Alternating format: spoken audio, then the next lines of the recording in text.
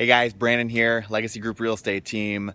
Keep pushing forward. I know we do a lot of videos on this, but just keep going. I hope that people who see this, they can just see it as just to keep pushing forward. There's so many things that happen in life. My Snapchat earlier, I was talking about life is just full of problems and solutions. That's all it is. It's problem solutions, problem solutions. It's all it is, all day long, every single day.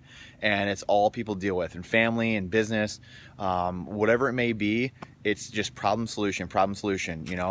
We as a business, we as humans, we go through ups, we go through downs. You have to get through the ups and the downs. If you want the good, you've got to get through the bad, and vice versa. So you have to be willing to go through the peaks and the valleys in order to really achieve success. And again, success is really truly is how do you deal with events, how do you deal with the ups, and how do you deal with the downs. So just keep pushing. We're not immune to everything in life. We have our ups and downs in business. I'm the first one to say that. That's we talk a lot about the good things going on, all that stuff like that, and all the things we have going on, and thinking big and stuff like that. But a lot of times there are things that happen, and really business is all about problem solving, and life's all about problem solving. Your family's all about problem solving.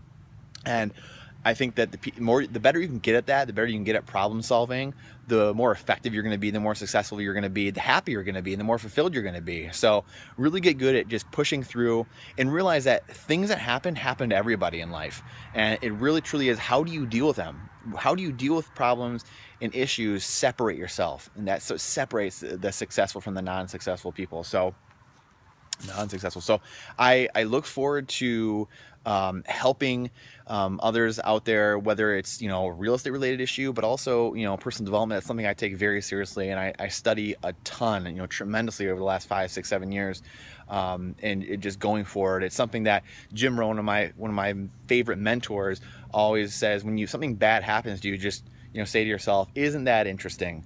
Isn't that interesting that just happened? You kind of laugh it off and shrug and just go on your way and be positive about it, and just say, hey, you know what? This happened for a reason. Things happen for you. They don't happen to you. They happen for you. And it's how do you react? A lot of times it's just a test.